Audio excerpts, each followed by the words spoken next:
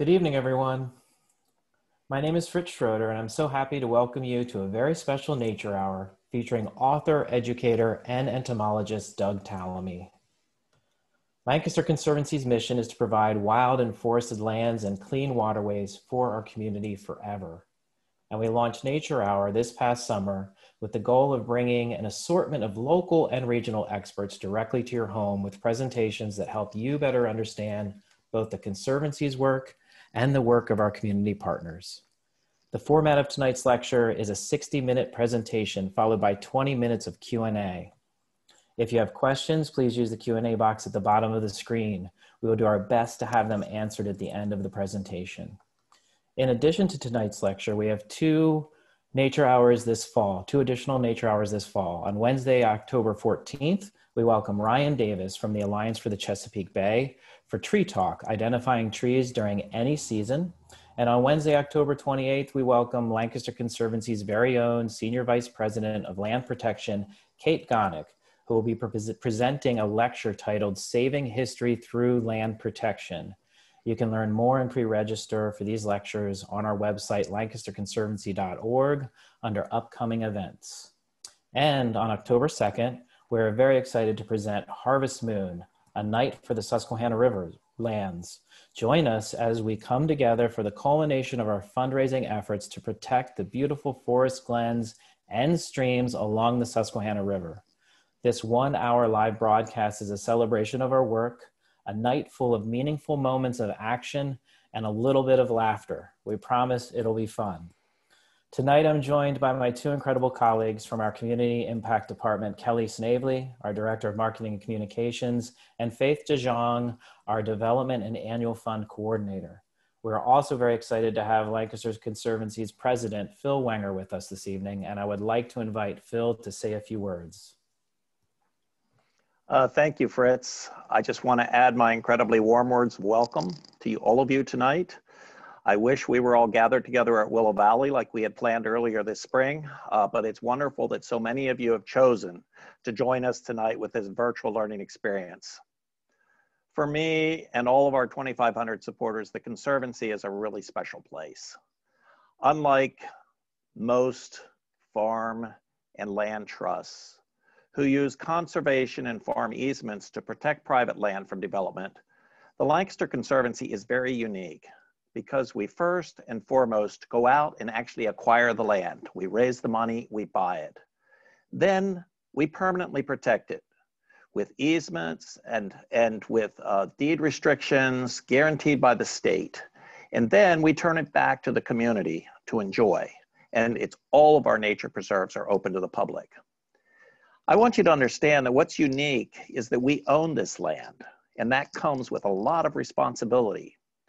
Responsible to care for it, to keep it functioning ecologically, to have it clean our waterways, to have it store carbon, our trees, and a host of other ecological services.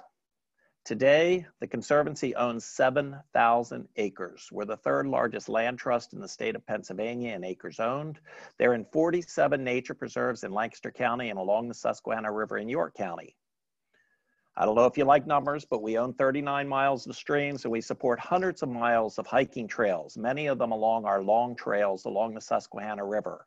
And if there's a trail and there's natural land beside it, we target that land in order to protect it so that when you're out hiking, you can experience the beauty of nature. We like to brag, we have a nature preserve within 10 miles of every Lancaster County resident. And we're excited because during this time of COVID, we have found more people than ever getting out into nature and appreciating and valuing our work.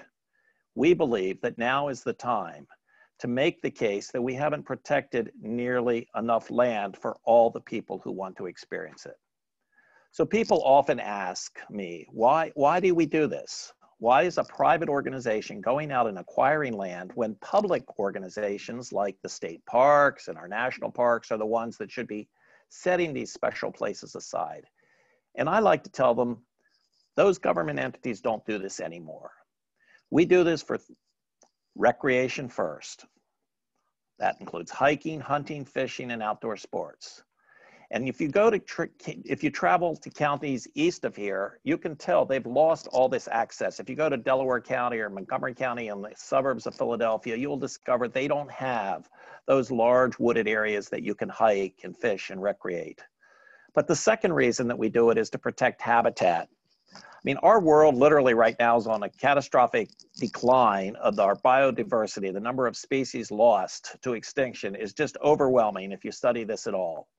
I mean, we know the insects are declining. We know the birds are declining. We can easily see those on our windshield and our feeders and in the skies. But these are the natural systems we depend on. By protecting some of this land here locally, the creatures we share this planet with is our part of trying to deal with this problem that we have of habitat loss.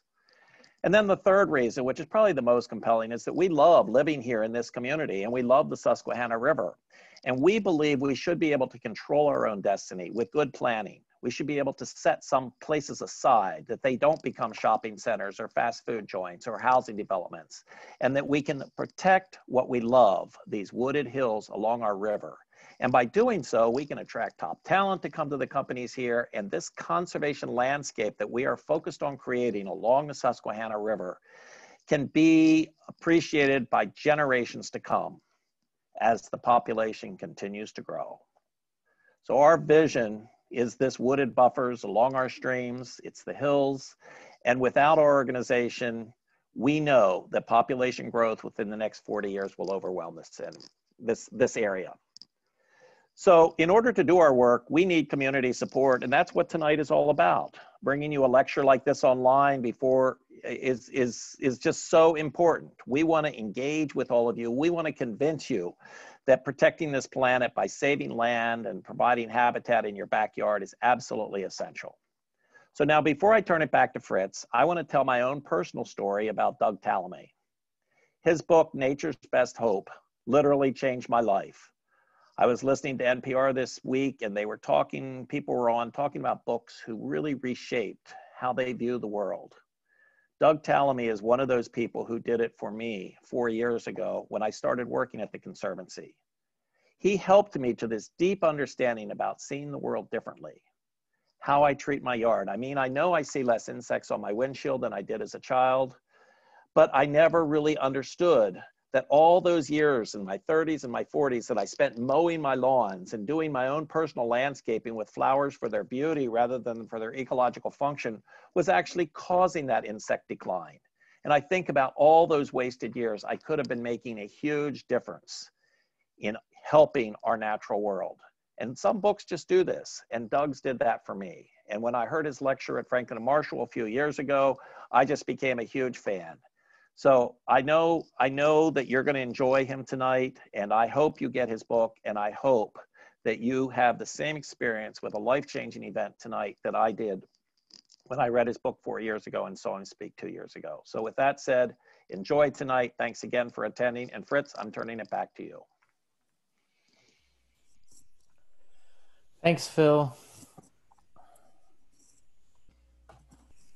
The Conservancy is blessed with incredible corporate support, and tonight we want to recognize Turkey Hill Dairy, who is our presenting sponsor of Lancaster Water Week, and Clark Associates, who is our lead annual sponsor. Thank you, Turkey Hill Dairy and Clark Associates.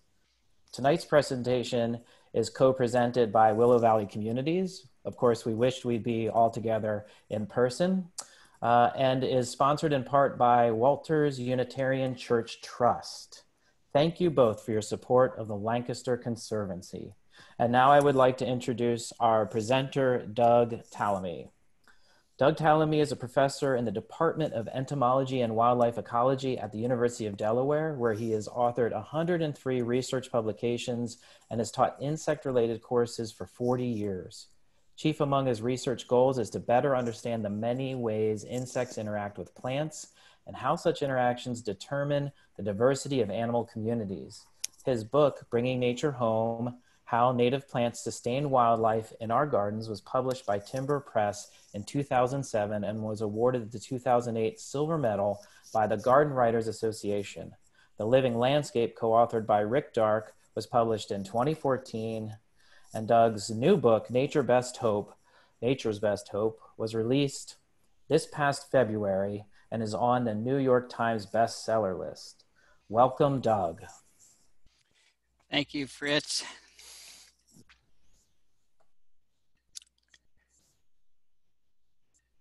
Do a little screen sharing here. Okay, thanks very much. I want to talk to you tonight about what I call Making Insects, a guide to restoring the little things that run the world. But this phrase here, the little things that run the world, is not mine. That comes from very famous biologist E.O. Wilson, Edward O. Wilson. He is, of course, a Harvard professor, Harvard emeritus at this point. Certainly the most famous entomologist alive today, one of the most famous biologists. He's had an incredible impact on the science. He's 92 this year. He still writes a book a year. I've been lucky enough to meet him twice in my career. The first time was way back 1981. There was a small conference on social insects. Of course, EO studies ants. And he was at this conference in Boulder, Colorado, and it was small enough that people gave talks, but there was no place to mill around during breaks, so everybody would go outside. And I went outside, and here's EO sitting on the curb, and nobody was sitting next to him. Well, I'm actually a pretty shy guy, but I got up my nerve that day. I went over and I sat down next to the great Ed Wilson. He turned and looked at me and he said, "Hi, I'm Ed Wilson. I don't believe we met." And we shook hands. We talked for a few minutes, and it was an exciting time for me. Well, then break was over, and there were more talks, and then lunch, and then more talks, and then another break. And I went outside, and here's EO sitting on the curb, and nobody's next to him. So I sat down. We were buddies now. I sat down next to him, and he turned and looked at me, and he said, "Hi, I'm Ed Wilson. I don't believe we met." That was my first meeting with EO. The second time was 32 years later. He was getting the Ben Franklin Award at the Academy of Natural Sciences in Philadelphia. I met Ben too, but I was more excited to see my buddy Ed Wilson. He was getting this award because of a lifetime contribution to science, but really a lifetime's work trying to save life on Earth. He loves biodiversity, and he's written endlessly about what we need to do to turn things around. And one of the first things he wrote regarding that was this paper called The Little Things That Run the World. This was 1987. It was published in the first issue of Conservation Biology, a new discipline. You know, conservation biology really didn't start till 1987. And in this paper, he made some very strong statements, and one is that life as we know it depends on insects. And most people don't think about that. And then he told us what would happen if insects actually disappeared. And the first thing that would happen is most of the flowering plants would also disappear. They would go extinct because of the loss of insect pollinators. That would not only change the physical structure of terrestrial Earth, but it would essentially end most of the energy flow that supports the food webs that support our animals. That they would collapse. So our amphibians and reptiles and birds and mammals, and even to a great extent, our freshwater fish would disappear as well. The biosphere, the living portion of the Earth, would rot because we'd lose insect decomposers that rapidly turn over nutrients, and we'd only have bacteria and fungi left. And of course, humans would not survive any of those drastic changes. So it was a pretty somber message, but you know, it was 1987. Nobody was really worried about losing insects, so it was ignored. We could not imagine that these things would actually disappear. And besides, if we depend on insects, why do we have National Insect Killing Week? Now, this was 1929, but it really reflects what most people think today. This was a campaign to boost the sales of all brands of chemicals to rid the community of insects. Not just the annoying insects, but all insects out of there. Even if we did succeed in killing all the insects in agriculture, which we understand, or all the insects at home, we don't worry about losing them because we think they're still common in our natural areas. Well, there's two reasons why that's no longer the case. And the first is we don't have enough natural areas. I mean, this is what Philip was talking about. This is what the night map of the US looks like. We're pretty much everywhere. We have turned areas that used to support insects into our cities, and of course they're not designed to support insects, or our suburbs, and they're not designed to support insects. Even our rural areas really are not designed to support insects.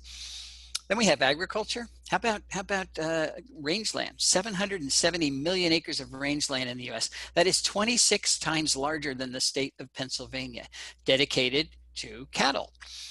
not designed to support insects. And when it's overgrazed, as it is in so many places, you don't have a lot of insects. As a matter of fact, agriculture on terrestrial Earth now claims half of the Earth's land surface. And of course, those areas are not designed to support insects. The second reason that insects are not doing well in natural areas is that those natural areas, almost everywhere, are invaded with plants from someplace else. Where we live, it's primarily from Asia. There are ornamental plants really that have escaped. Multiflora rose and Oriental bittersweet and Japanese honeysuckle and bush honeysuckle and Callery pear and privet and miscanthus and barberry and burning bush and on and on and on. This is White Clay Creek State Park near the University of Delaware. And I took this picture in the spring when plants from Asia leaf out before plants from North America. So every bit of green you see here is a non-native plant. It's about a third of the vegetation in most of our parks. And those plants are very poor at supporting insects. We'll talk about why in a few minutes. So invasive plants, these non-native plants, do destroy insect populations. And we've got more than 3,300 species of introduced plants in this country. So Phil referred to this. When we were young, these were common sights. We'd drive along and they'd be splattered with insects, or when you had a night light, all the insects were flying around it. Look at your lights these days.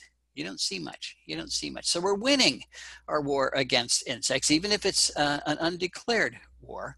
And that's why we're seeing headlines like this: insect apocalypse is here.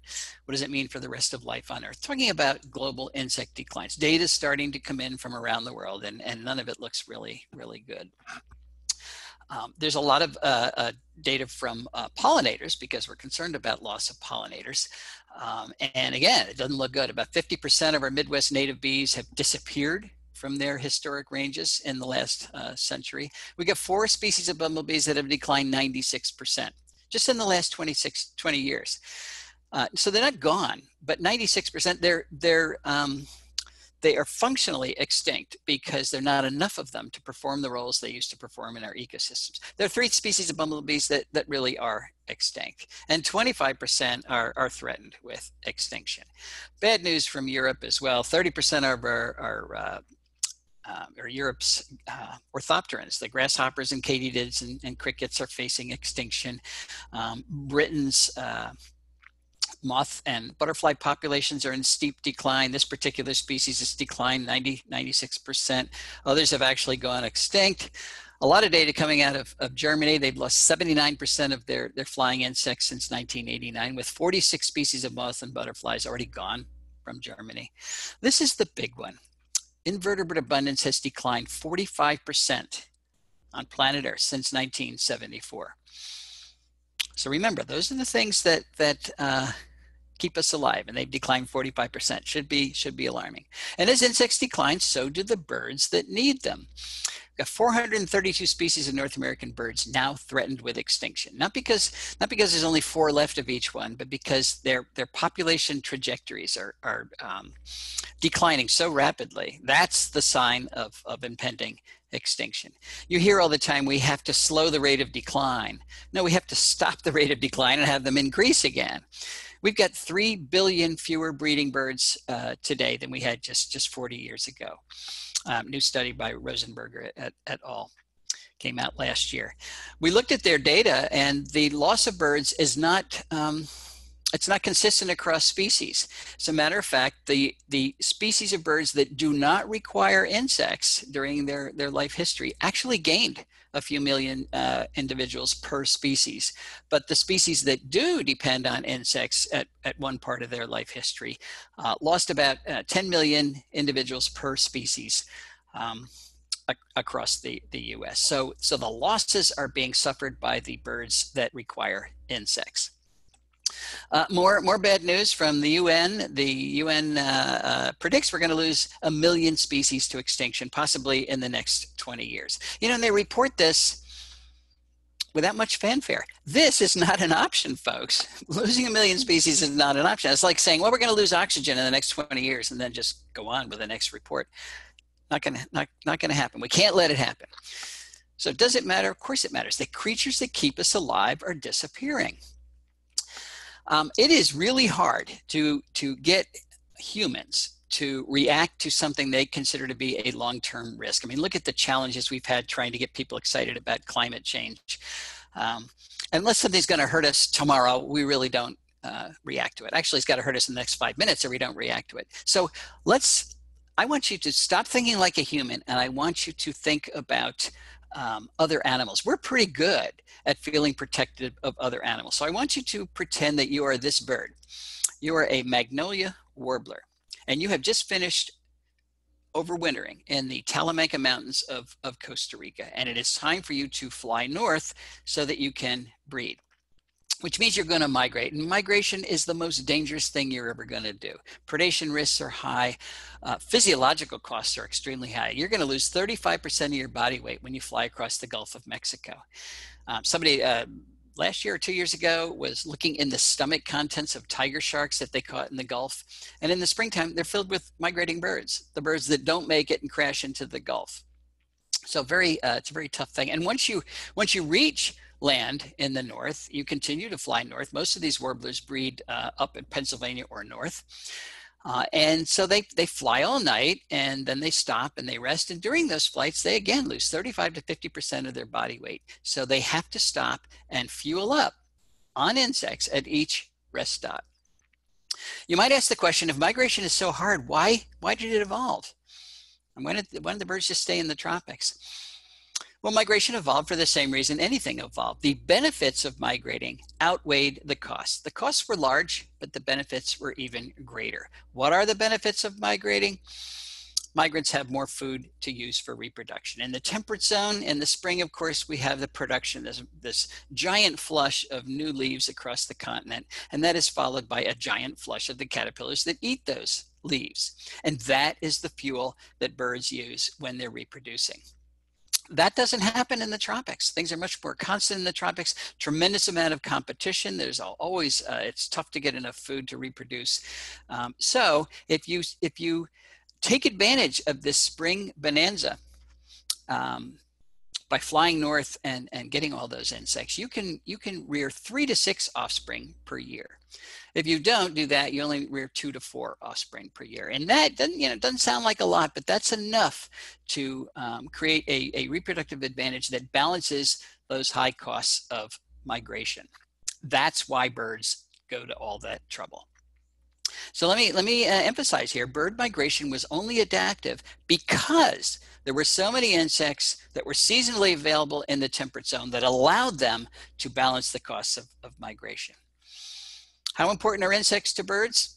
This study came out 2 years ago. Birds eat, I have no idea how they measured this, but the estimate was they eat 500 million tons of insects each year. And it was presented as, again, the insects are all bad and the birds are doing us a great favor by eating all these insects.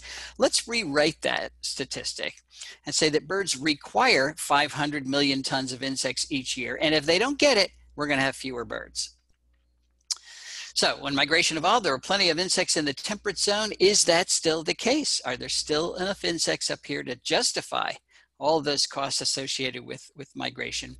And the answer is, every time somebody measures it, no. Let's just focus on the impact of introduced plants on insects. That's where I have focused most of my research over the last 15 years or so.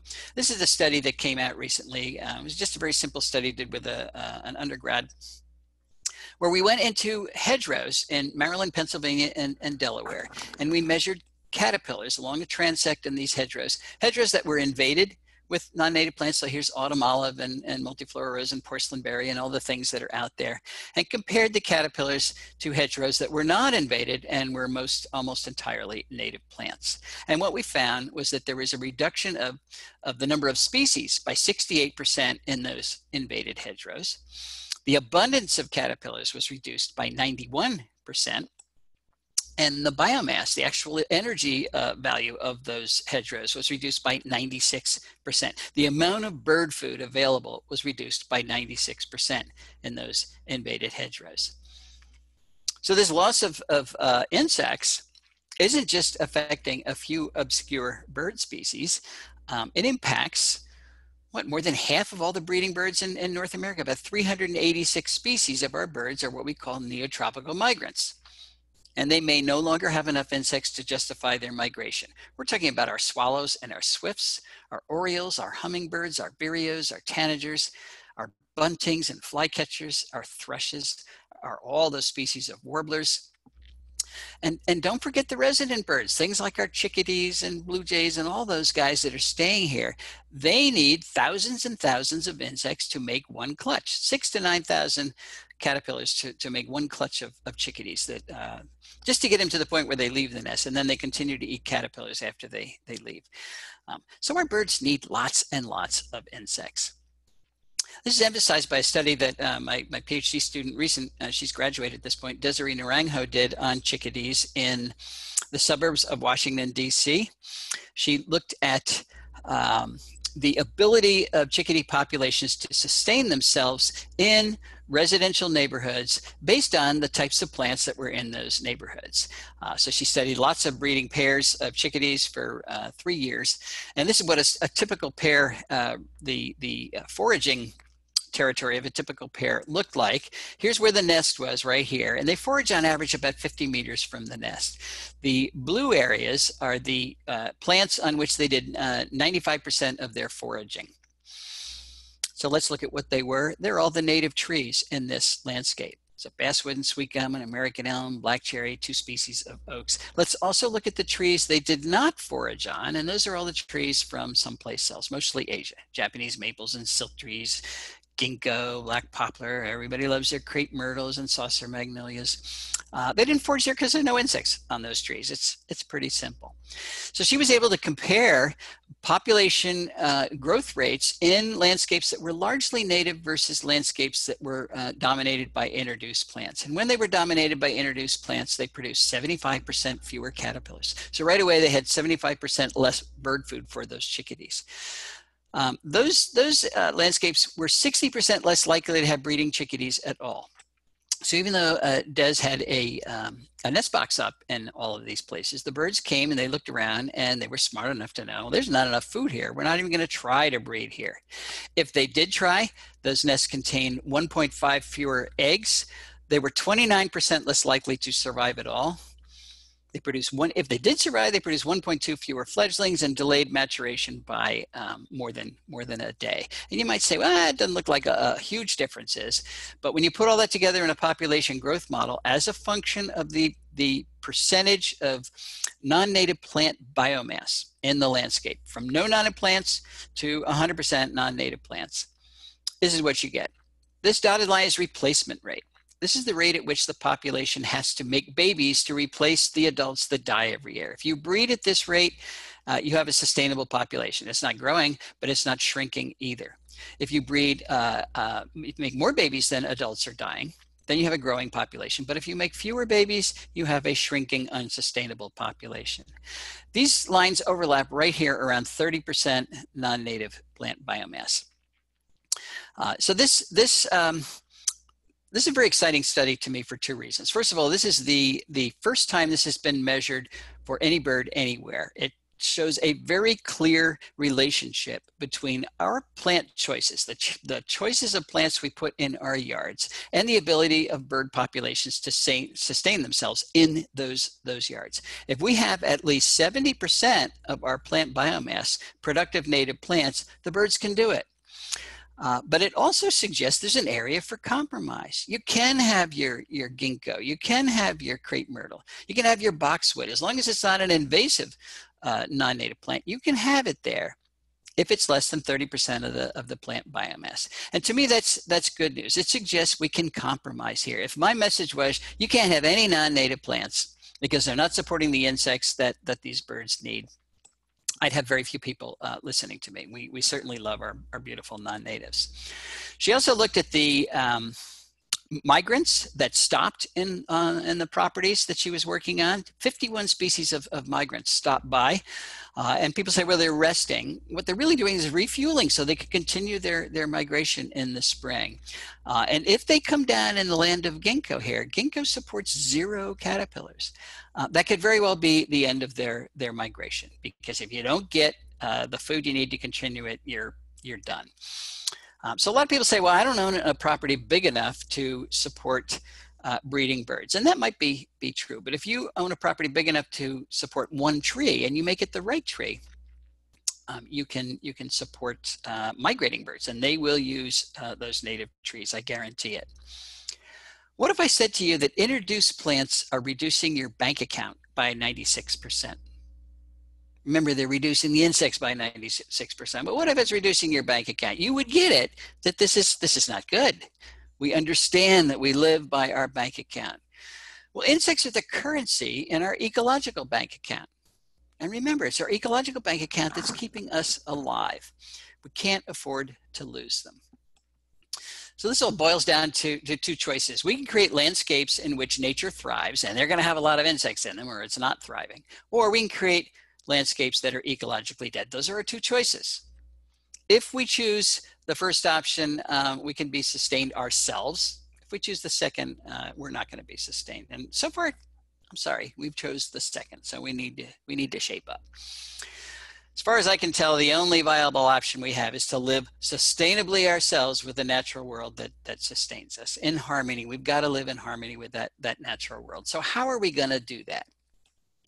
Well, let's talk about where we're going to do it first. We cannot ignore privately owned property, whether it's owned by a land conservancy, but most of it is owned by just individuals where we live or corporations. 85.6% of the land east of the Mississippi is privately owned. If we ignored private property, we'd only be doing conservation on 15% of the land, not nearly enough to succeed, because those conserved areas would be too small and too isolated from each other to sustain the species that we need them to sustain. So we need to take properties like this and make them conservation centers. And the only way you can make them conservation centers is to create properties that make insects. Remember, we've got insect declines going on right now. What are the causes of those declines? It's been described as death by 1,000 cuts. There are a lot of things that are hammering our insects. The misuse and overuse of pesticides, for sure. Habitat loss, we say that for everything, but what that means is we've taken out the plants that support insects and either not put any back or put in non-native plants that don't support insects. That's what habitat loss is all about. And many of those ornamentals become invasive species. They don't stay on our property, they invade our natural areas. We're talking about 85% of the woody invasive plants in North America are escaped ornamentals from our garden. And we're still selling them in our nurseries. Light pollution is it has a huge impact on insects. We'll talk about that in a bit. And of course, climate change. There's good news here, and that is these 5 causes are relatively easy to address. Individuals can address these 5 causes. It's tough for an individual to change his or her behavior and actually impact climate change. The way you're going to impact climate change is in the voting booth. But you can change your behavior and see measurable results in terms of insect populations by addressing these. So again, we'll talk about that. What we need to do is raise the bar about what we're asking our landscapes to do. This is a house down the street from me, and believe me, this guy is proud of his lawn. But it's a dead zone, and it's wrecking my watershed. So what we need to do is start thinking about what plants do from an ecological perspective, instead of just considering them to be decorations. That's what we've thought about for the last couple hundred years. You go to the nursery and you buy something that's pretty. Maybe it can be a screen or an anchor or a focal point, but all of the focus has been on aesthetics, not thinking about the ecological role those plants need to play. And when we landscape, choosing our plants only as if they're decorations, then landscaping equals ecological destruction. That's pretty, but it's not a functional ecosystem. We can find pretty plants that produce ecosystem services, that support food webs, that protect our watershed, store carbon, restore soil, create pollinator habitat, natural enemy habitat. All of these things can come from proper plant selection. And when we choose plants based on function, at least part of the criteria is function, then landscaping equals ecological restoration. And I'm going to call this 21st century landscaping. This is the future. folks. We've done 20th century landscaping and we're now in the 6th great extinction. It's not working. So we need to rethink it and put those powerhouse plants back into our landscape. All right. All of that, believe it or not, was introduction. We can't restore ecosystems and their function without restoring insect populations. So let's talk about how to do that. What does it take to make an insect? It takes the same thing it takes to make any life form, and that is energy from the sun. If you're looking for a miracle on planet Earth, look to photosynthesis. Plants allow us, permit us, enable us to eat sunlight. And without photosynthesis, we're going to have to eat sunlight some other way, and that's not going to happen. What they do is they take CO2, carbon dioxide, out of the air, combine it with water from the ground, produce oxygen that we all still need, and now the energy from the sun is tied up in the carbon bonds of simple sugars and carbohydrates. And that is the food. That is the food that drives everything on planet Earth, with some minor exceptions of sulfur-based food webs at the bottom of the ocean. They're not going to solve our problems. So let's just say plants are making all the food. To make insects, we first need plants. Okay. Now we have to decide which insects we're going to make. There are a lot of insects out there, 3 to 4 million species estimated worldwide. It's an estimate because we still haven't even described all of them. We've only described a little bit more than 1 million species. They're going extinct much faster than we are describing them. We've got about 164,000 species in the US, and you're not going to have them all in your yard. So which ones are we going to focus on? Well, some groups are simply more important. They have a bigger impact on ecosystem function than other groups. So let's focus on the 2 most important groups of insects. And that would be the insects that maintain plant diversity, and then the insects that contribute the energy that plants harness from the sun to food webs, the insects that are transferring that energy from plants to other animals. So we're talking about pollinators, and we're talking about caterpillars, believe it or not. Who says the 2 most important groups of insects? I do, and I'm giving this talk, so I get to say that. Somebody somewhere will disagree with me, but believe me, they're important. So let's start with pollinators. Some basic questions. Why do we need pollinators? If you listen to the news, it will say we need pollinators because they pollinate 1/3 of our crops. That's been looked at again. It's really about 1/7 of our crops, but that's a very anthropocentric, view of why we need pollinators. In fact, insects are pollinating, or pollinators, which is mostly insects, are pollinating 80% of all plants and 90% of all flowering plants. If we were to lose pollinators, we would lose 80 to 90% of the plants on the planet. That is simply not an option. It goes way beyond having fruits and vegetables in the store. Where do we need those pollinators? Everywhere. Everywhere we need plants, which is everywhere. So we're not talking about good land stewardship here. We're talking about essential land stewardship. Well, if we're gonna make pollinators, we have to know what a pollinator is. Most insects, believe it or not, that go to flowers do not pollinate them. So we call them flower visitors. So a lot of people see a lot of activity around their flowers, and they're very, very happy. But many of those are not actually transferring pollen from the male part of the flower to the female part of the flower. That's what a pollinator does. Who are the major pollinators, the ones that actually are transferring a lot of pollen? Well, we have 1 species of introduced honeybee. It's an excellent pollinator, particularly of the introduced crops that we brought to this country. We have 4,000 species of native bees, many of which, at least 1,500 of which are highly specialized on particular plants. And then we have 14,000 species of moths and butterflies. So in general, moths and butterflies are not good transfers of pollen. They're not great pollinators. Some are specialists though, and many of them are doing this pollination at night when we're not looking. So because of the sheer number, there's a great deal of pollination that is occurring with moth activity. Okay, so what is a bee? If I suggest to people, I want you to save native bees, I want you to create habitat in your yard. I have heard many times, nope, I'm not going to do that because I don't want to get stung. I say, well, the native bees are not going to sting you. Most of them are solitary. They're not protecting a hive. You can pet them while they're foraging. They're not going to sting you. And I hear, no, they do sting me. I got stung last week. And what really is happening is you got stung by a yellow jacket. Bees get blamed for yellow jacket stings all the time. Yellow jackets aren't bees at all. They're wasps. They're aggressive wasps. They're social wasps. They protect their hive. And this time of year, they've got big colonies, and they nail you in the back of the head. That's not what I'm suggesting you have at your house. I want you to have these native bees that really are docile little creatures, but essential. So what we need to do if we're going to have them at home is to give them a place to eat, or a place to live and something to eat. So where do they nest? They nest in the ground, they nest in woody stems, and they nest in pithy stems.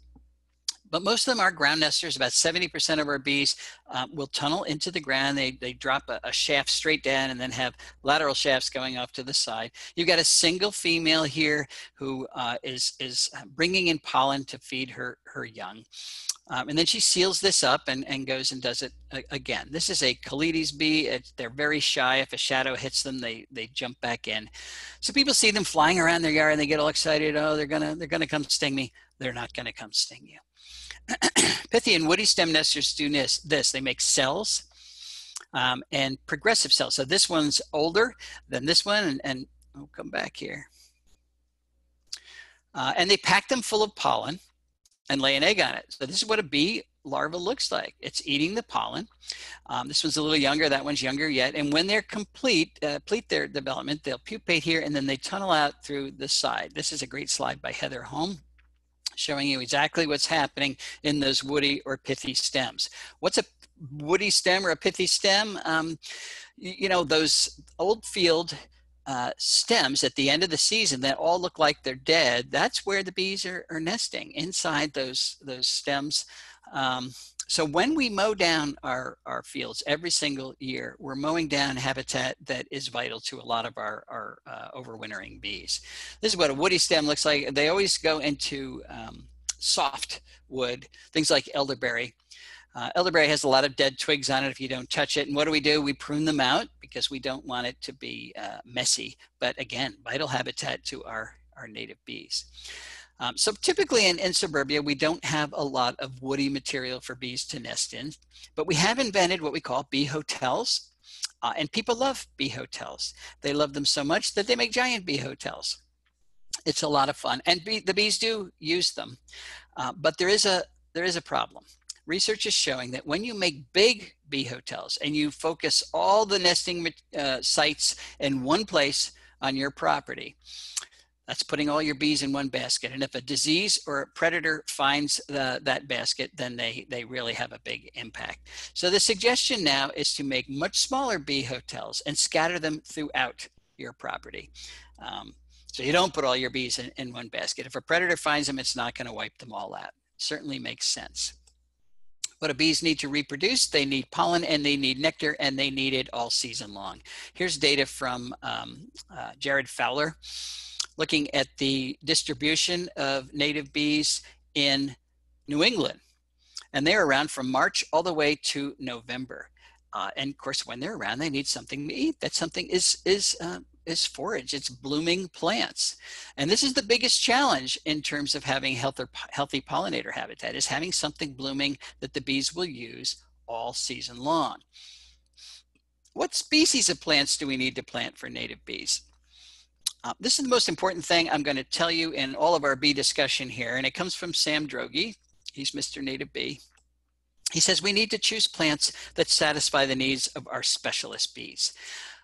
The bees that require the pollen from one particular genus of plants. If we plant for the specialists, the generalist bees, the ones that can use lots of different plants, we use those plants as well.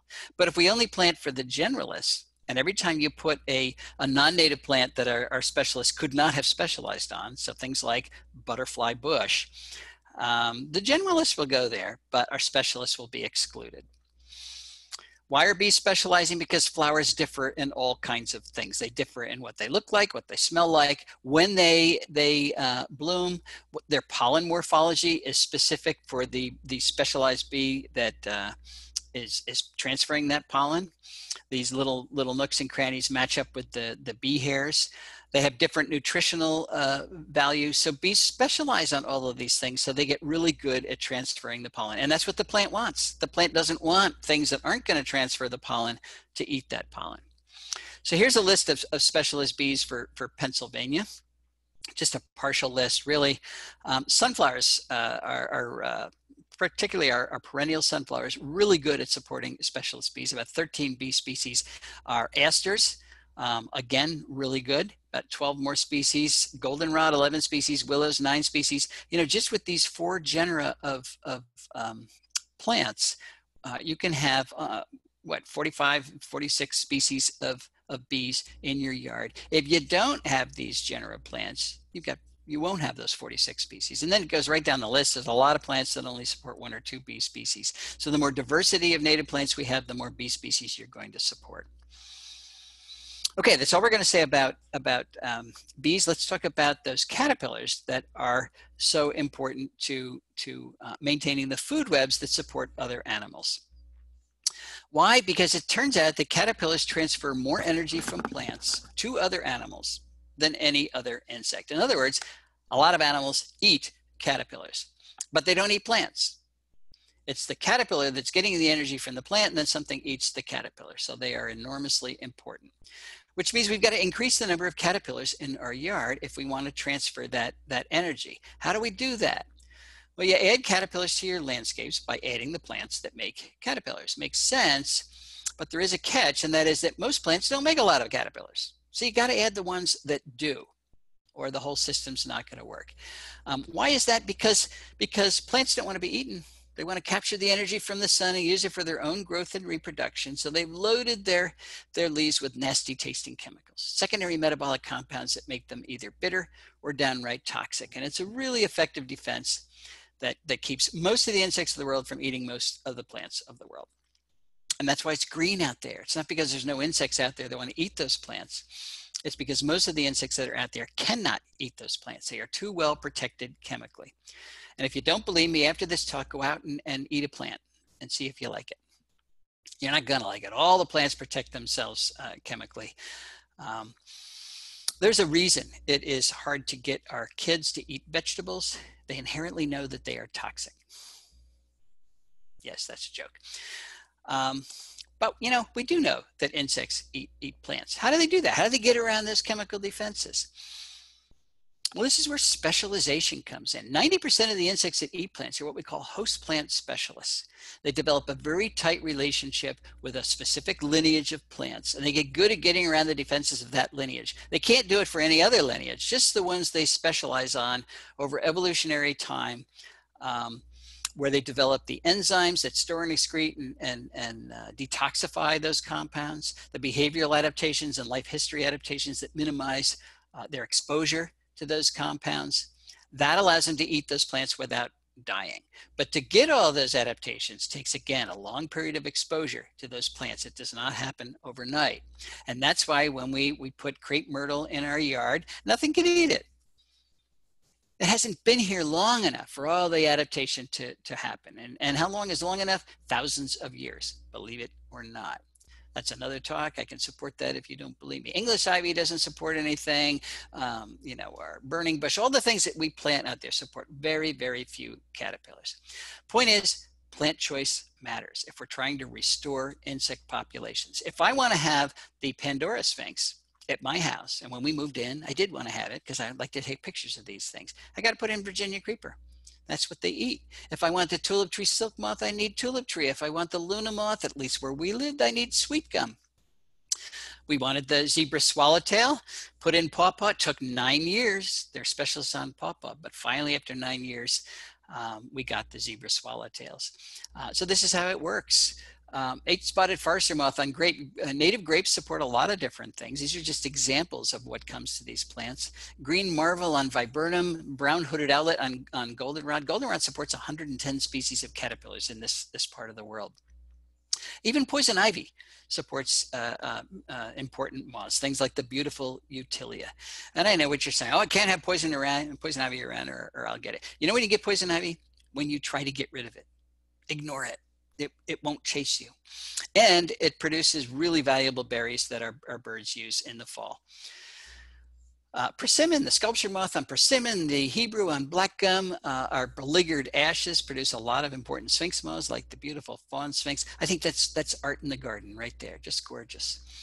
Maples, really important. Rosy maple moth on maples. This is my favorite large moth, the royal walnut moth. It's on walnut and hickory. This is already extirpated from New England, by the way, just to show you things really are declining.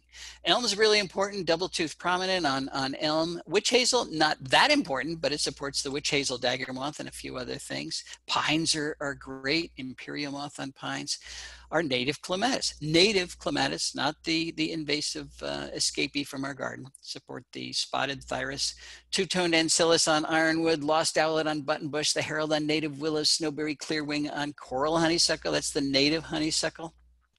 The evening primrose moth, believe it or not, is on evening primrose, and this is what it does during the day. It hides in those flowers. Always fun to find that. Showy sumac, or showy emerald on sumac, and I'm not talking about poison sumac. I've never even seen poison sumac. That's a plant of the swamp. But staghorn sumac or smooth sumac, great soil stabilizers. You don't have to get a plant from China to stabilize your soil. Then we've got a couple of plant genera that are really important, like native prunus, things like black cherry, making a lot of species like the white furcula, the crocus geometer, the Io moth, the beautiful cecropia moth, the colorful zale, the tufted bird dropping moth. And I ask you, who would not want the tufted bird dropping moth in their yard? It's fun just saying the name. The paddle caterpillar. Ask your kids what those paddles are for. There's a reason. They're not there for show. They're not there for decoration. And don't tell them what it is. Let them figure it out. And I'm not going to tell you what it is either. I want you to figure it out. It's the same reason that the filament geometer has these expandable filaments on its back. Small-eyed sphinx. These things are still all on black cherry. The Harris's three-spot makes an umbrella out of the shed cuticles or head capsules of every time it sheds, and then holds it over its head. Everybody wondered why it did that until they saw it. It actually uses it as a weapon. If something comes in to eat it, it swings back and forth and whacks them with its little umbrella there. Then oaks, the most powerful plant you can put in your yard, certainly in Pennsylvania, actually in 84% of the counties of North America.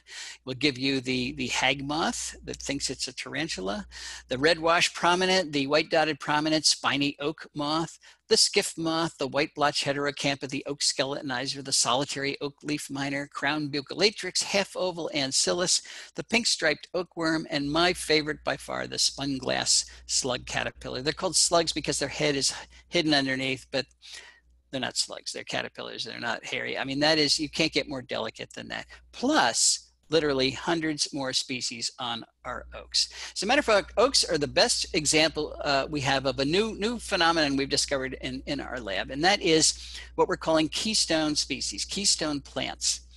It turns out there are huge differences among our native plants, forget the non-natives, but among our native plants, huge differences among the species in their ability to support food webs by making caterpillars. About 5% of our native plants are making 75% of the caterpillar food that drives the food webs. 14% of our native plants are making 90% of the caterpillar food, which means there's a whole lot of native plants not making a lot. So in the mid-Atlantic states, the oaks support 557 caterpillar species. Nationwide, they support 900 caterpillar species. Really important plants. Where did I take all those pictures of the caterpillars I just showed you? I took them in my yard, and that's what my yard looked like when we moved in. It was mowed for hay, part of a farm that was broken up, and not much there. Well, we put the plants back, or we're still putting plants back. We've got a little lawn there, very traditional here. But because we put the plants back, so many species of moths, I haven't gotten to the butterflies yet, but so many species of moths started coming to our yard, feeding our birds, that I made it a goal to take pictures of everyone I could find. I'm up to 1,012 species of moths that I recorded at our house. That's 1,012 species of bird food right there. Why do we have that? Because we planted all of these things and actually much more, witch hazel and oaks and persimmon, American elm, red maples, all these guys. Remember, it was mowed for hay, not much there. But we tolerated things that people considered weeds. Black cherry, oh, it's a weedy tree. Well, it's a great tree. Our ferns, our grapes, tulip trees, Virginia creeper, nobody likes it, but it's great. Goldenrod, even poison ivy, greenbrier, dodder. These are plants that most people yank out, but each plant lineage is supporting caterpillars that then support the foods. That's how or the birds. That's how you rebuild food webs, is with a diversity of plants. And every time we add caterpillars to our yard, we're adding the birds that eat them. Like wood thrush, we added this last year. Wood thrush, of course, is a forest bird. And our forest at this point is only 20 years old, so it's not huge. But what wood thrush really want is something to eat. They love to forage in leaf litter, so you got to have leaf litter from trees. And we've got them now because we got Virginia creeper making lettered sphinx. That's what it's feeding to its young right there. We've got indigo bunnies because we have alders making ruby quakers. We have chipping sparrows because we have black walnuts making gray-edged bomolokas. We have field sparrows because we have those oaks making red-lined panapoters and many other things. Tufted titmice because we have black cherries making dowdy pinions. That really is the name of all of these different caterpillars. Phoebes nesting on our light fixture over our front porch because we've got a lot of native grasses making the skippers that they love. Robins, which are cleaning up on white-lined sphinx and many other things that are breeding on the weeds that are in our yard. Then we've got those Carolina chickadees because we've got tulip trees making tulip tree beauties, white-eyed vireas because we have spice bush making spice bush swallowtails, house wrens because we have hickories making copper underwings, and bluebirds because we have sycamores making drab prominence. We have 55 species of birds that have bred on our property because we've got so much bird food. Point is, it works. It works. By choosing the right plants and by using more of them, we could make insects nearly everywhere. And I want to leave you with 9 things that you can do to restore ecosystem function in your yard by rebuilding the insect populations in your yard. And the first one is we have to deal with the lawn. We have more than 40 million acres of lawn in the US. That figure is actually about 15 years old now. Who knows what it really is, but it's millions, and it's greater than the size of New England. Looks like this. That's a dead zone, folks. We add lawn because it's a status symbol. We want to tell everybody how neat we are and how much money we have. And I understand that. Humans are not going to give up status symbols, but let's still maintain our lawn in a high status way, but let's cut it in half. Let's reduce the area of lawn by 50%. We could have that's 20 million acres that we could deal with. Restore, put the plants back. We can create a new national park. And again, if we do it at home, we could call it Homegrown National Park. I drove by this church in Mississippi not long ago, well, before the virus. So everybody's inside worshiping God's creations, and on the outside they're killing them with giant lawn. We're not thinking about what we're doing to the land. So we're going to cut our lawn in half. We're going to plant for specialist bees. We've already talked about that. We're going to remove invasive species from our property. Remember, most of the big invasives that we have are ornamentals that have escaped. So if we still have them on our property, they're still sending propagules out into our natural areas.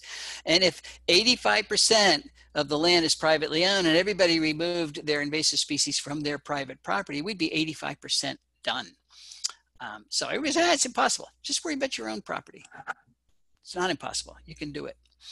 We're going to use those keystone plants that we talked about. Where do you find out what the keystone plants are? You go to Native Plant Finder, National Wildlife Federation website, put in your zip code, and the ranked list of woody and herbaceous plants, the best ones for making caterpillars in your county, will pop up. If I've given you an example here, I ended because I ran out of room, but you get the entire list.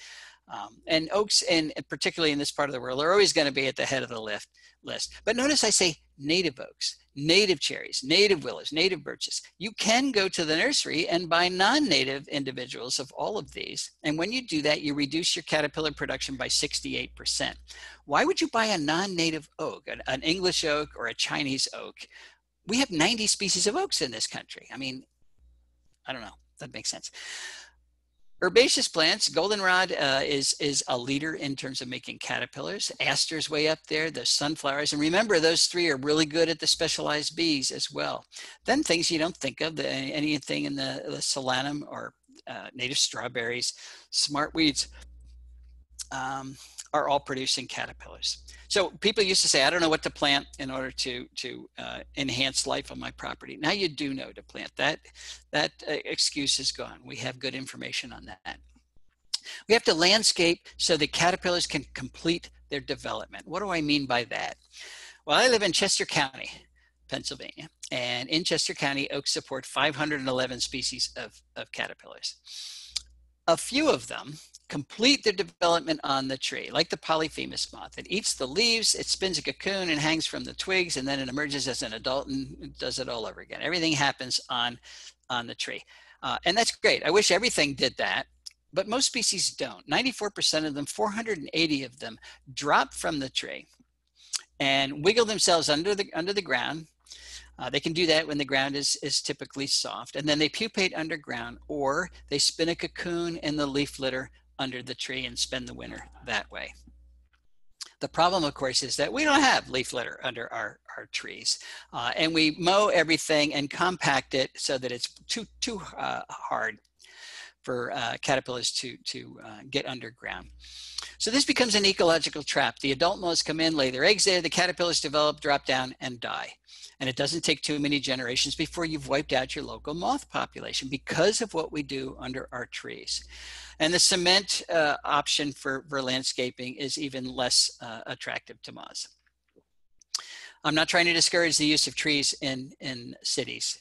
We certainly need trees in our cities. I am trying to discourage the use of profligate use of cement, which is just laziness. This is the default landscape in so many cities, and it ruins our watersheds, and it's unnecessary. This is what most people do. They have a big lawn, have a tree in the middle of that lawn, and nobody studied the survivorship of caterpillars in a situation like this. But I guarantee that it's higher in a situation like this, where you have a tree, a layered landscape with, this is a native azalea, but you could have a dogwood over that, and then the azalea, then ferns and ground cover. Caterpillars drop down into a safe zone. They can easily get underground and pupate or spin their cocoon. They're not going to get mowed. They're not going to get trampled. This is where you can do your creative spring ephemeral gardening. Again, safe site for the caterpillars, or put in your ground covers, things like wild ginger or mayapple or foam flower, lots of choices there. And the caterpillars can complete their development. Reduce your light pollution. If we put in keystone plants, they bring the moths in, but then we kill them in our lights. It's turning out that light pollution globally is one of the major causes of insect declines. You know, after 100 years of wondering why insects go to lights, we still don't have a good explanation for it, but they do. And they get killed most of the time. They die from exhaustion. They're flying around until they run out of steam. They collide with the bulb and get incinerated. They die of dehydration. They get picked off by bats or other predators. There are many species that get blinded by the light. Who knew? And then it wrecks their daily activities.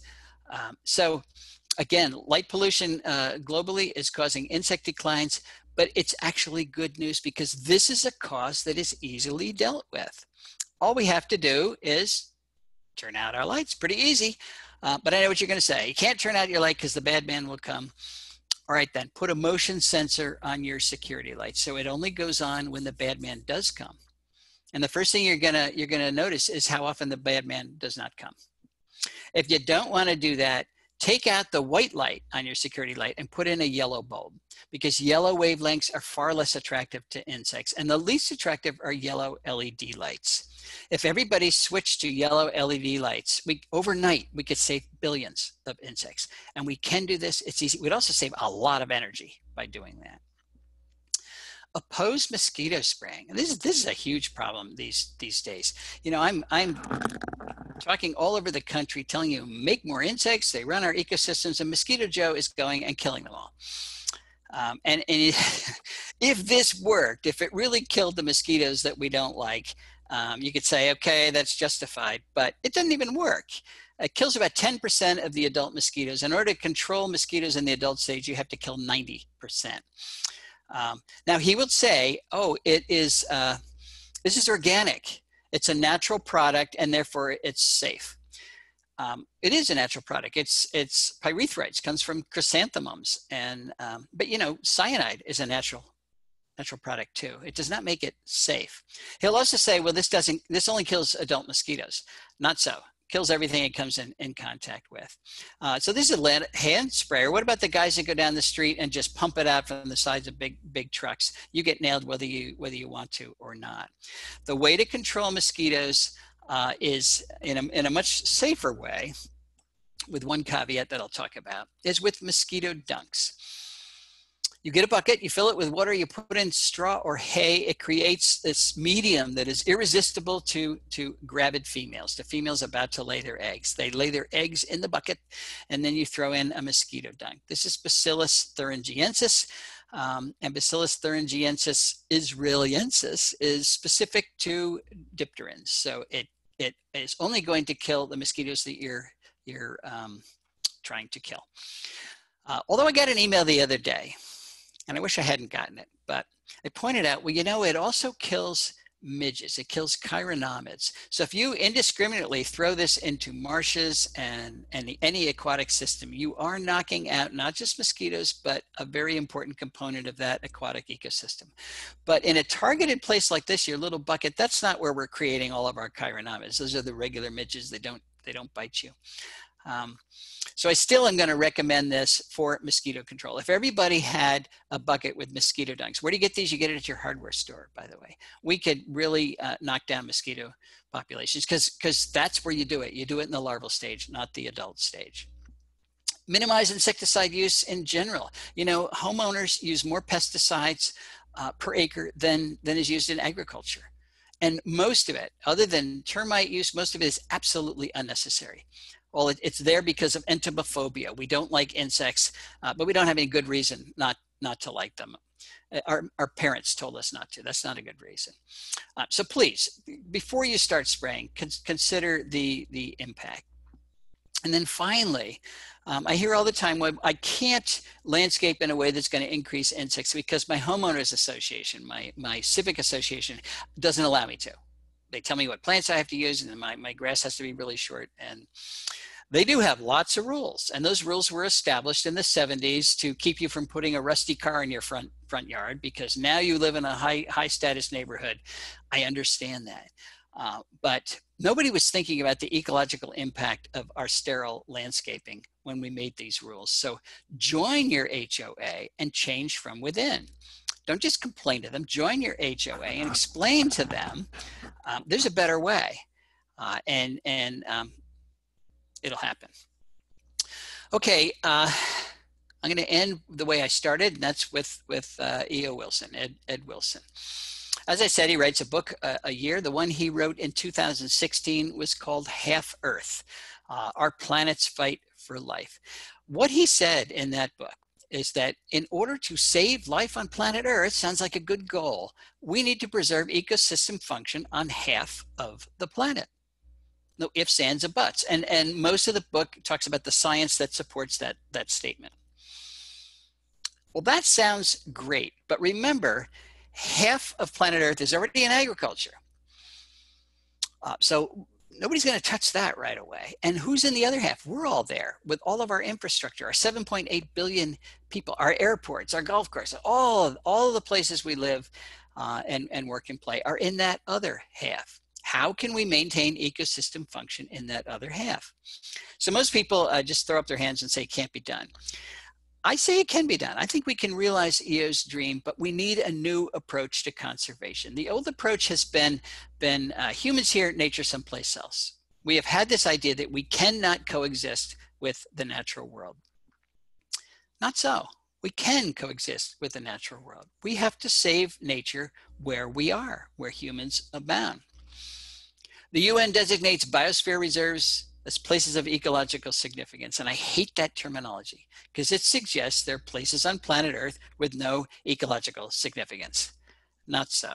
Every square inch of the Earth has ecological significance, including our yards. It doesn't mean you have to save biodiversity for a living, although it's a good living. It's a good living. But you can save it. We really have to consider saving it where we live. And I like this approach because it empowers each one of us. There are huge environmental issues out there right now. climate change, giant fires, all these things happening. And most people feel absolutely powerless. They don't feel like they can do anything. But this, the biodiversity crisis, is something an individual can address. Put in that oak tree in your yard. And the very next day you can go out and measure the difference, and certainly measure big differences within just a short period of time. That empowers you. You're now an important, as an individual, you're an important component of future efforts in conservation. It also shrinks the problem down to something that's manageable for each one of us. Don't worry about the entire planet. That will depress you. Just think about what's happening on your own property. You know, I've got what did I say? 1,012 species of moths at my house. The other day, the headline was the National World Wildlife Fund says we've lost 2/3 of the populations of wildlife on planet Earth in the last 50 years. All I can say is not at my house. I think we've increased it by at least 2/3 by putting in those plants. You can put it back. So as property owners, or as volunteers, even if you don't own a property, you can volunteer in a nearby park or preserve. We do have the power, and we certainly have the responsibility to fix dead landscapes like this. Nobody's going to do it alone, but collectively we can do it. We really are nature's best hope. Thank you very much. Thank you so much, Doug. I have to say, I feel completely jazzed up and really honestly empowered to go pull out the remaining pieces of my lawn, dig it out, and you know, start planting more goldenrod and asters, which I know we're all enjoying right now as fall comes on. I want to remind everyone that you can put your questions for Doug to answer in the Q&A box that you'll find on your screen. Do not put them in the comment section because we'll not be able to keep track of them there. And while you start putting your questions for Doug in that Q&A box, I want to remind you of some of the upcoming Nature Hour lectures that we have that Fritz mentioned at the beginning of the night. We have Tree Talk, Identifying Trees During Any Season with Ryan Davis from the Alliance for the Chesapeake Bay, and Saving History Through Land Protection with our very own Kate Gonick. I'm very excited to hear about the history that's being preserved on our own preserves. And of course, Harvest Moon, A Night for the Susquehanna River, a night that will be sure to be filled with laughter and fun and a lot of meaningful moments. We hope you will join us for this reimagined fall gala on Friday, October 2nd. All right, and let's see what kind of questions we have popping into our Q&A section here. We have a question from John to start the night here. How can we convince landscape centers as well as landscape architects to stop promoting and selling non-native trees and plants? There are so many native plants that are just beautiful, plus the native plants take less care, water, fertilizer, et cetera, to maintain. Well, I've been trying to do that for more than 15 years at this point. You know, you present the logical argument. I've never presented this argument and had somebody say that's just wrong and it doesn't make any sense. So I do think in this case education makes a difference, and I can see change, particularly in the last 10 years. I've talked to the national meeting of the ASLA, the national conference, I think 3 times, and smaller landscape architect groups. Back before the virus, when I was out giving talks, there were always landscape designers in the audience. So there are a lot of people that are recognizing that there is a market here. Native plant sales around the country are through the roof. The big problem now is they don't have enough to satisfy the need. So it's market driven, and the market is demonstrating that we need to create an entire new niche for landscaping. I'll call it ecological landscaping or ecological gardening. Most people, or a lot of people, ask me, who can I hire? And unfortunately, most of the time I say, I don't know who you can hire. So so the green industry is actually figuring this out. More traditional nurseries are covering a greater or carrying a greater number of native plants. So really, it's market driven, and I see it happening. So spread the word. It'll continue to happen. I do think we're going to get to a threshold where people start doing it, even if they don't care about the results. They're going to do it because it's the standard in their neighborhood. I know that might sound like a pipe dream at this point, but we're getting closer and closer to that. You see this with water issues in the West. You know, in the West, the big lawn was a status symbol, just like it was in, or still is in the East. But then they ran out of water. So the guy with the big lawn is now the neighborhood pariah. Everybody knows they don't have the water to sustain that lawn, and they're getting rid of it. There's even cost share programs to convincing people to transfer their lawn. We actually could turn this around overnight by changing the tax structure. You get taxed by the number of square feet you have of lawn, or some kind of tax break if you have native plantings. If we got serious about it, we could do that right away. So anyway, I'm optimistic. We can convince people. That's a fantastic idea, and I feel really encouraged by that. We do have several questions in here about where people can buy some different types of native plants. And I know we personally on our website, lancasterconservancy.org/habitat, have a local list of places where you can find native plants. And do you have any suggestions, being from Pennsylvania yourself, Doug, of where people can go to find native plant sellers? You know, it does depend on where you live. Not too far from us is Octoraro Nursery. Yes. That has a big selection. That's the one that's popping into my mind right now. But yeah, you know, most there are an awful lot of conservation groups that have native plant sales every spring. But again, and this is where the web really is a useful source. Mm-hmm. Put in native plants for your county or where you live, and more nurseries will pop up. I know that Native Plant Finder website for the National Wildlife Federation, they have talked for years about posting for every county all of the people that are selling native plants. Mm. It's not there yet, but if they get there, that'll be a very, very important resource as well. Definitely. A question from Scott. What is the best way to dispose of those mosquito dunks after using them? Now that is a new question. It is a disease, again, specific to dipterans, to aquatic dipterans. So if I would take it out and throw it in the garbage can. It's not gonna be active forever, and you keep it out of an aquatic system, and it should be fine. Fantastic. We had another question too about how fungi might fit into this whole system of habitat that is necessary to restore insects on our properties. Well, the below ground ecosystem houses more individuals and more species than the above ground ecosystem does. It's just that it's below ground, so we don't pay attention to it. But and fungi and mycorrhizal associations with plants are critical foundations for.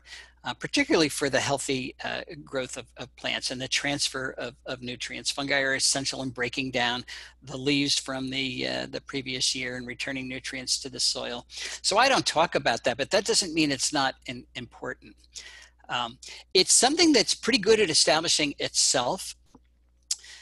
If you plant a plant and you are wondering, should I fertilize it or what should I do? And it's a native plant, I would get some leaf litter from a place where that plant is already growing and just simply scatter it around that plant. What you're doing is inoculating the soil underneath that particularly for trees. So if I planted a white oak in my yard and I wanted to inoculate it with good white oak mycorrhizae and other good things, I'd go to a white oak in the woods and just get the top layer, half inch of soil a little bit. You don't need a lot. You're inoculating it, and then it will grow on its own.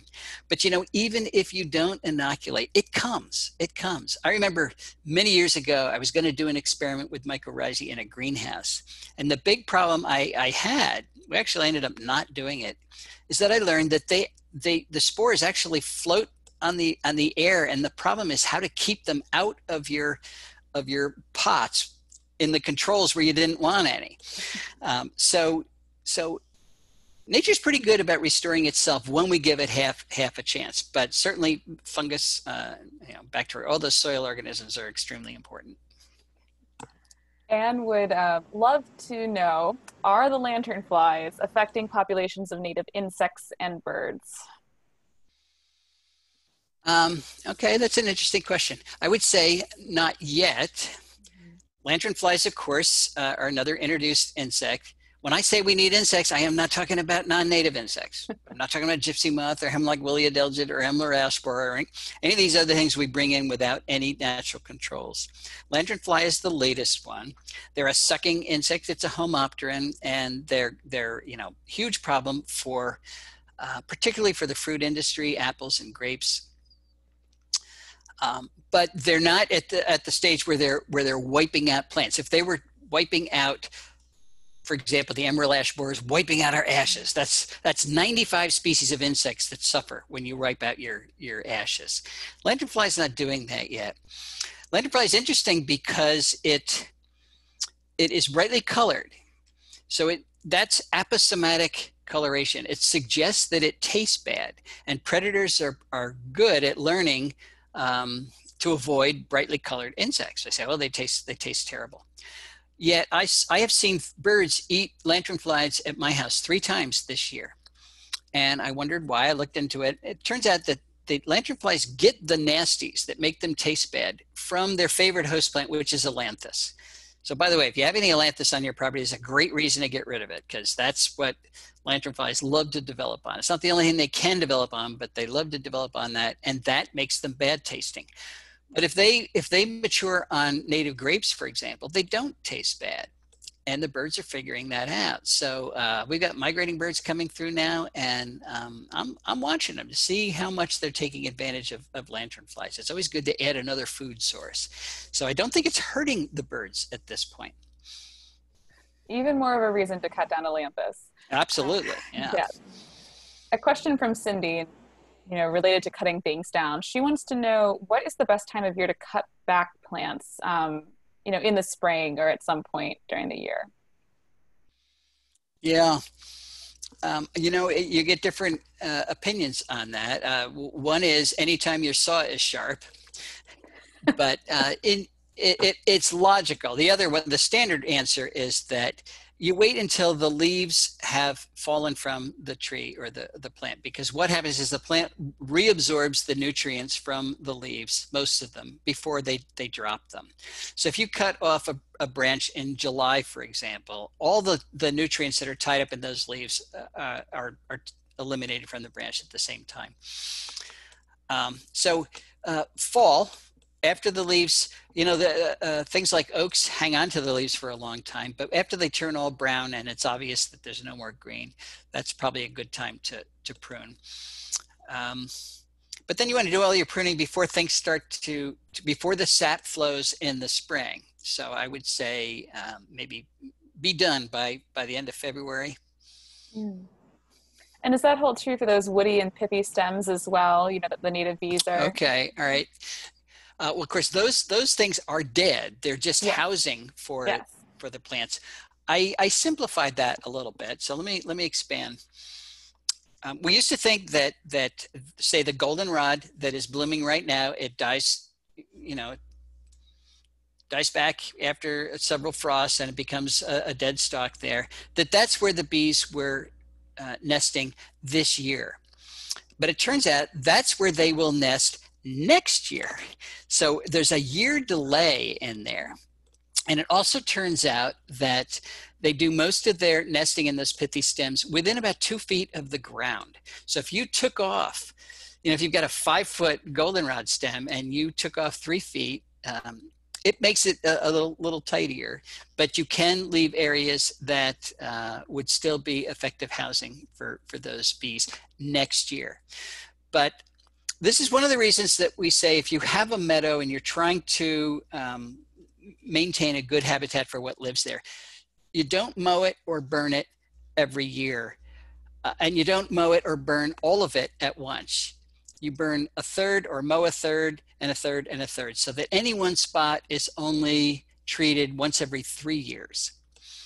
So the 2/3 of your meadow that you don't treat is still there and can recolonize the third that you do treat. Nothing is going to survive a burning or mowing. So there's no way to do that. It doesn't matter when you do it, you're going to kill what's there.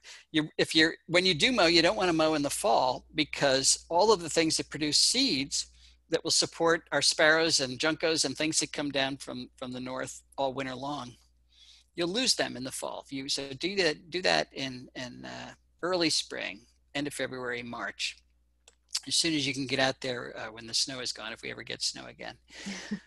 But again, a third, and people say, well, woody plants come in. They do. That's what succession is around here. It wants to become a forest because we get so much rain.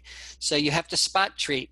And most of those woodies will be invasive plants around here. So you spot treat, and mowing never controls invasives because it does not kill the root system. So spot treating is the way to maintain your meadow from woodies without mowing constantly. Fantastic. We have a question from Betsy. How do cultivars of native plants impact the insect population? Do they also support any insects? The answer is it depends. It depends on what the genetic trait that was selected for in the cultivar is. So first of all, many cultivars weren't selected at all. They're simply natural variants that were found in nature. Something like Acer rubrum October Glory. It's a red maple that has a really red foliage, and it was simply found in nature, and somebody brought it in, put a name on it, and then they started cloning it.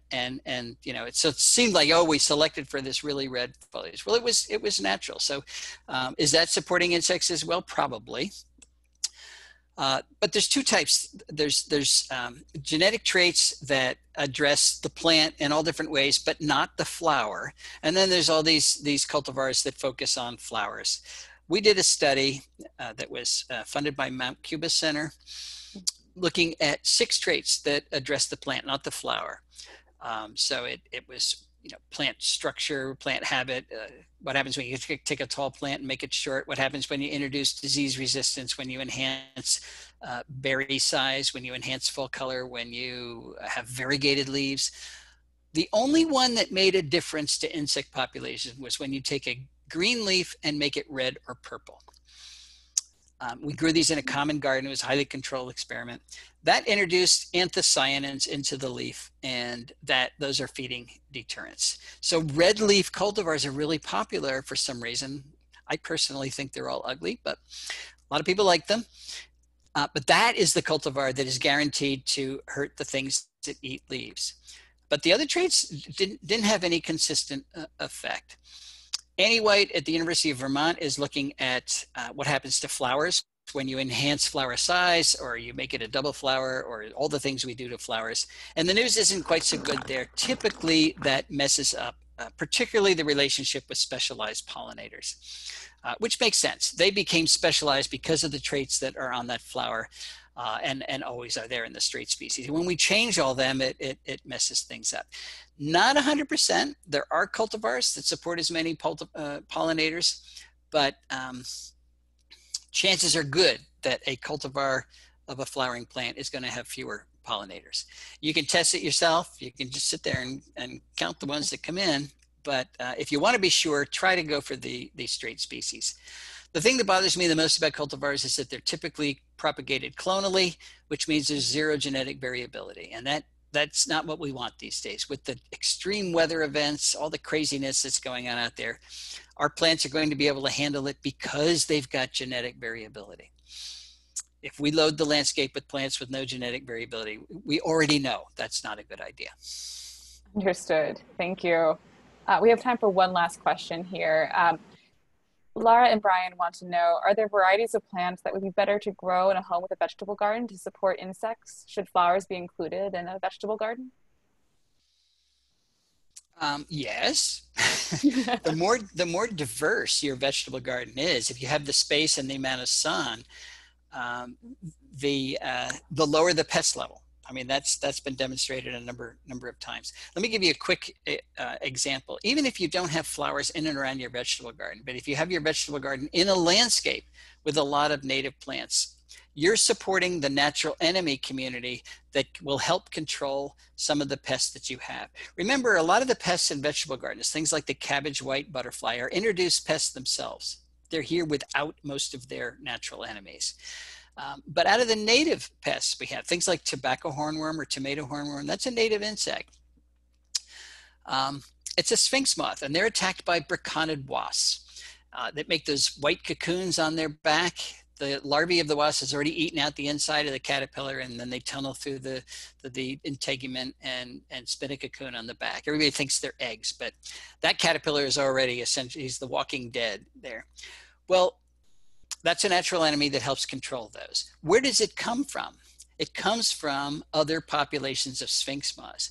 At my house, or at our house, we've got 17 species of sphinx moths. So when the tobacco hornworm comes on our tomatoes, there's already a big population of these braconid wasps there, ready to go, ready to hammer it.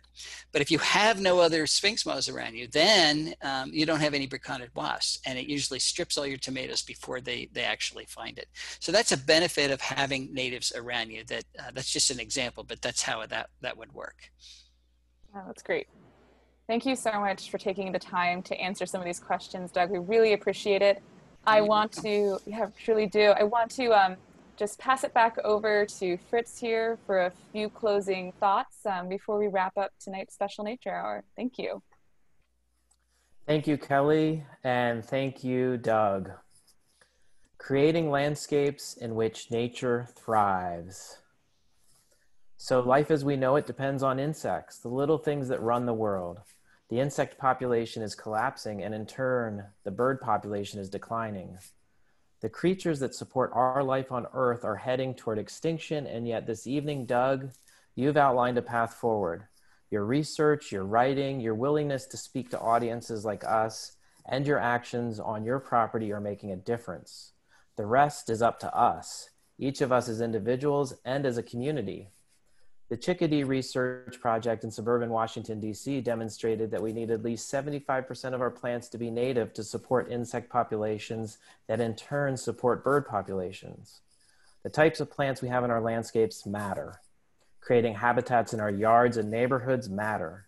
So if you're wondering what your next step should be and still have questions to be answered, I want to refer you to Lancaster Conservancy's Community Wildlife Habitat page at lancasterconservancy.org, where you can get lists of invasive plants you should remove immediately, lists of appropriate native plant replacements, a list of local contractors that can help you transform your property that came up in the Q&A this evening, and you can sign up to have a free site assessment where a trained volunteer will come and visit your home to walk your landscape and answer your questions. That's Lancaster Conservancy's Community Wildlife Habitat Initiative. Doug, your presentations always give me pause. They always lead me to Google a new term or word, and most importantly, they inspire me and help me realize that I, and in turn we, can play a vital role in creating landscapes in which nature thrives. With that, I want to thank everyone who joined us this evening. I want to encourage you to get out in your gardens this fall and have a wonderful evening and be well.